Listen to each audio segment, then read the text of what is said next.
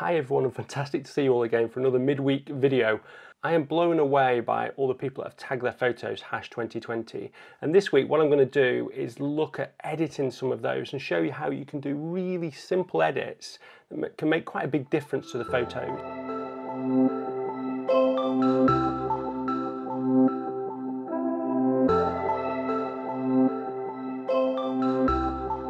So I've got around 7 or 8 photos that I chose, and you guys have sent me the raw files, so I'm going to have a look at those. First of all, I've just got this from Nikon, which is the Z50 twin lens kit, and this is the top prize in the World Landscape Photography competition.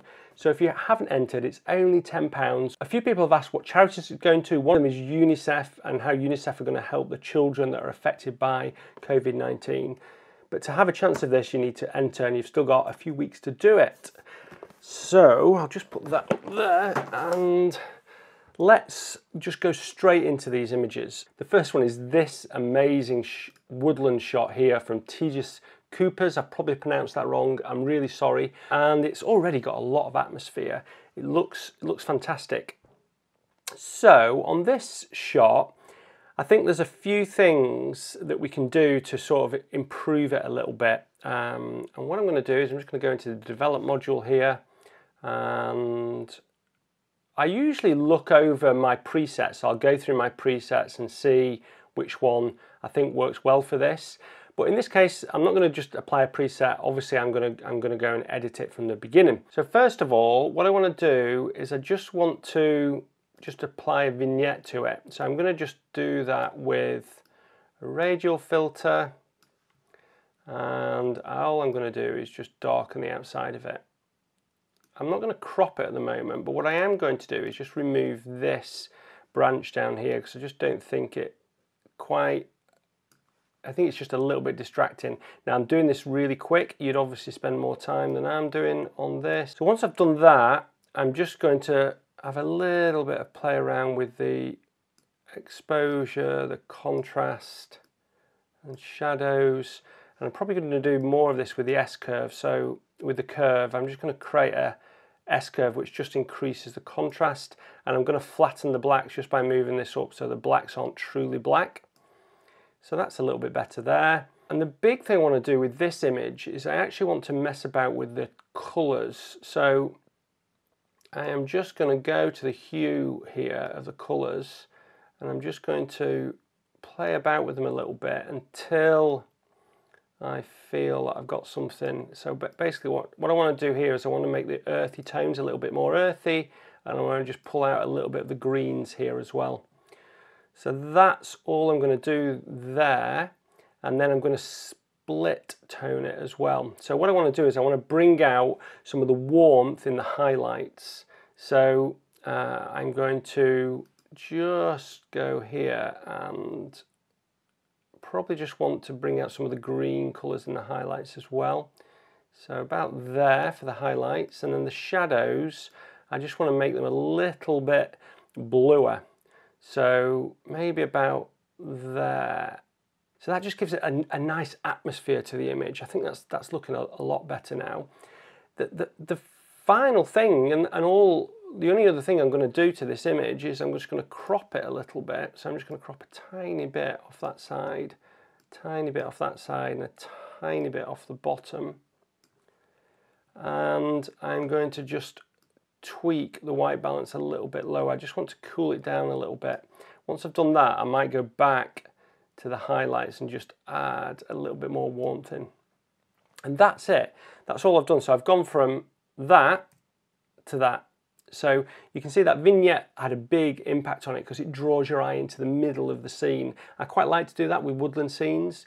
It's also good if you have just a white area in the distance that you can see through to. It adds a bit of mystery to it. But yeah, I think that looks really nice now. It's a fantastic image. Okay, on to the next one from Paul. So this is a sort of a lakeland scene here. We've got this lake and this tree and some nice clouds. So the first thing I'm going to do on this one is I'm just going to go in and crop it. So I'm going to crop it about there. I might crop it again afterwards. I don't really mind these distractions at the bottom because I'm going to tone those down a little bit. But what I want to do is darken the whole image first of all. So I'm just going to go in and darken the whole image, and I might brighten some areas up again, but I'm going to darken it. And you can see that this is really well exposed. We've got all the detail in the highlights here. So I'm not bothered about this blowing out at the moment. I'll deal with that in a minute. I am also going to do a grad on the sky. So I'm going to darken the sky even more. Add a grad, warm the sky up a little bit, and I'm going to just desaturate it a little bit, which is what I usually do. And just because I don't want to darken that tree anymore, I'm just going to go into a luminance mask here and just say don't impact the dark tone, the really dark tones of this image, and that'll stop it darkening the top of that tree. So that is that. And then I want to just remove some of the green in this moss here because I think it just distracts. It's not in keeping with the image. So the easiest way to do that is just go into the saturation of the green. I'm just going to drop that down a little bit, maybe of the yellow a little bit as well. And then what I want to do is bring back some of the light tones here. So what I want to do is just add a radial filter here. I'm obviously doing this really quickly, but I'm just going to add a radial filter, invert it, and then just increase the exposure here. Maybe just reduce the highlights a little bit. I might warm that up a tiny bit, and I'm going to reduce the clarity just to soften it off a little bit. So I've just created a little bit of a drama in there where you can see this bright area coming through. Now I've got to just sort out the bottom of the image because this is blowing out here. So I'm just going to do a graduated filter there, and I'm going to just reduce the highlights. And I'm also going to do a radial filter here. I'm going to darken this bit down. So I'm going to do quite a big one, invert it, and I'm just going to reduce the exposure of this bit here. Just to soften that, I'm going to I want to keep the contrast there. So I've added some whites back in, but I've reduced the exposure. And that isn't far off. I think now I just want to play with the color balance. So I'll probably just tone it down a little bit. And then finally, the final thing, I'm just going to add a vignette on it. So I'm just going to add a further vignette on it all just to create a little bit more drama. And that's it. So my before and after, that's before, that's after.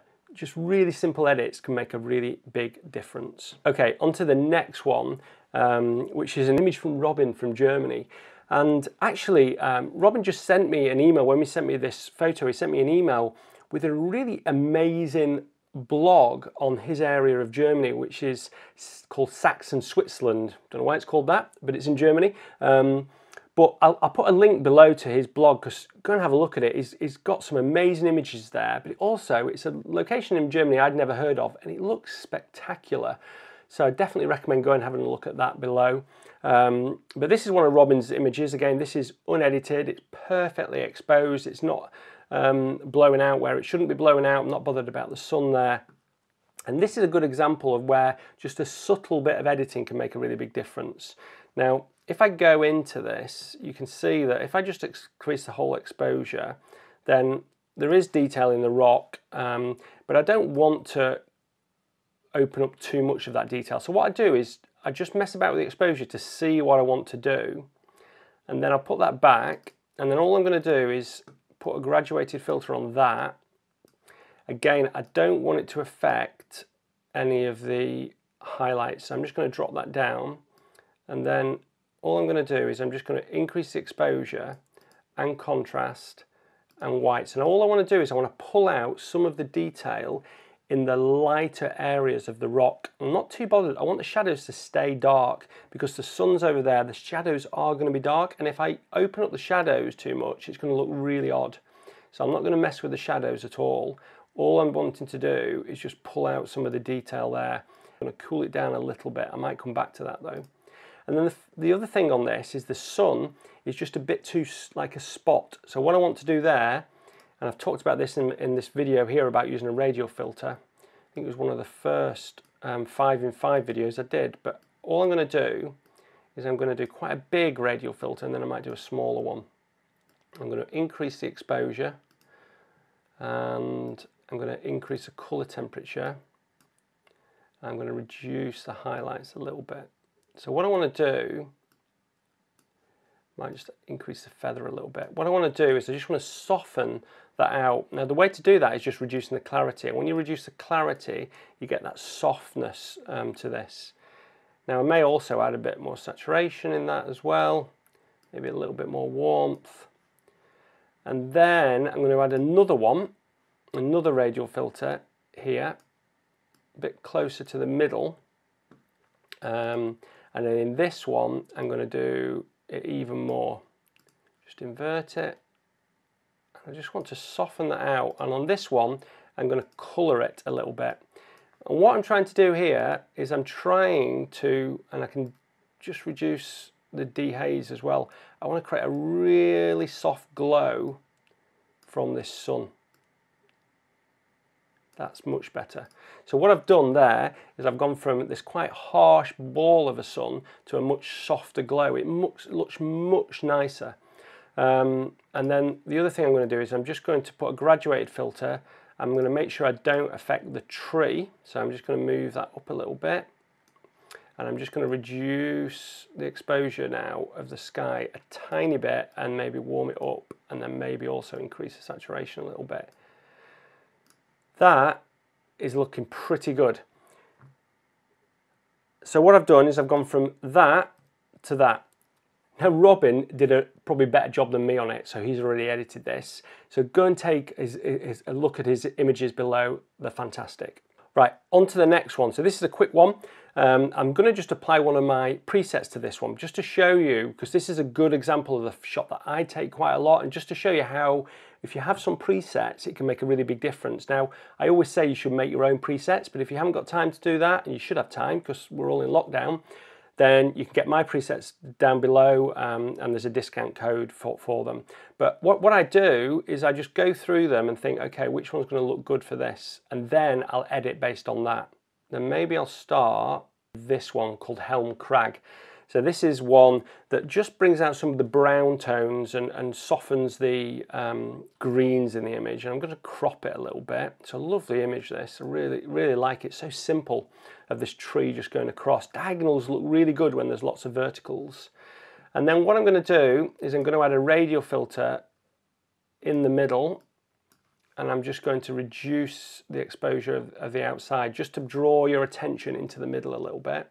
And then I'm also going to just reduce the clarity a little bit and probably just increase the exposure of the whole image and then reduce the color temperature. What I want to do on this is add some highlight toning, and I'm going to do that, some orange highlight toning. So I'm just going to add some orange highlight toning to bring out a little bit more of those brown colors. But I want the shadows to still be blue. So I'm just going to drop in some blue toning on the shadows. And that's not far off. I think I could probably on the vignette. Now this is a fantastic image. This one here, exposure a little bit more. So the previous, increase the feather. Yeah, so this image back from James is just a lovely, that's really nice. So it's subtle, but it's made a big difference. So let's have a look at how we can edit it. That to that. And on the same note, using that radial filter, and again, I do this a lot, and that's why I'm showing it on a few images, because it's something that I do a lot in my photography. Okay, onto this image here, which is from Christopher, and to be honest, you could do nothing to this image and it'd still be great. Now, it's interesting because Christopher sent me 3 images because he'd done a stack of it. This is just one of them. And he'd rightly taken 3 images because it's quite a big contrast range between the highlights of the sun and the shadows of the reeds. But if you look at the histogram up here, you can see that I've got everything in. I'm not blowing anything out. And because I'm not going to be pulling up the detail in the shadows too much, otherwise it'll look really odd, I think we probably don't need to do a HDR on this. We don't need to stack the images. We can just work with this one image. And all I want to do is just do a radial filter in the middle and again just soften that sun a little bit. So it's going to be a simple case of just adding a radial filter there, making sure it's just affecting the middle area, and then I'm just going to increase the exposure, increase the temperature, warm it up a little bit, reduce the highlights, and I'm going to just colour it a little bit as well. and all I want to do, and then by just reducing the clarity here, I can just soften it all, which looks really, really nice. All I'm trying to do is just draw your eye to the sun a little bit more, making that more attention. So the only other thing that I need to do on this is probably just darken the sky down. So again, I'm just emphasizing that sunset. So just a quick case of darkening the sky down. I don't even think this needs much of a crop, but if anything, I'll probably just crop it in from there, like that. And this is just such a beautiful image, but sometimes you feel like you have to over-edit images, but this is one that doesn't need that. And finally, I just want to go through these two images. Now, I'm not going to edit these images because I chose them because I felt that they had really good edits already.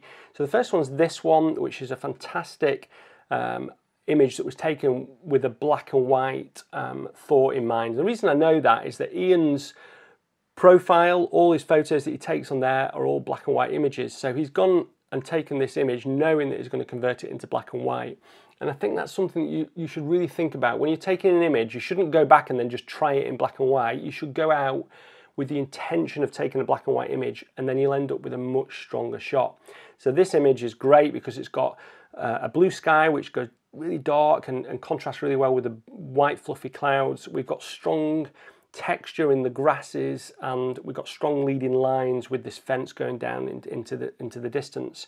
So it just works really well as a black and white image. And quite often when you shoot images in harsh sunlight and you get harsh shadows, they don't look great as colour images, but as black and white images they can look really good. You know, just take Sean Tucker for example, and the street photography he does. He uses that shadow and light to create those really strong shapes, which then create really strong black and white images, because it's shapes and texture and light and tones that you want to work with in black and white. So I wanted to show you that one. I also wanted to show you this shot here by David is fantastic, and it's a really good example of something that was just edited so well. You know, he's captured this shot and rather than keeping the sky in the top of the image, he's cropped that out so your eye's then not distracted. But that creates a really strong image, and he's got a fantastic strong line through this image as well, from the bottom left through, following the river through to the amazing waterfall in the distance. I've been blown away by the shots that you guys have sent in. So keep doing it, and make sure you enter World Landscape Photographer. We've got a few weeks left before we sit down and start judging the photos. And I'll definitely be doing some videos on our judging process as well. So, you know, even if you don't win a prize, you might appear in one of those videos. Okay, I think that's it. Thanks ever so much for watching. Keep adding your photos to #2020ND. I'll keep doing videos using those photos in the midweek. And I'm now going to concentrate on Sunday's video, which is going to be a belter of a video. I'm so excited about it. So until then, bye.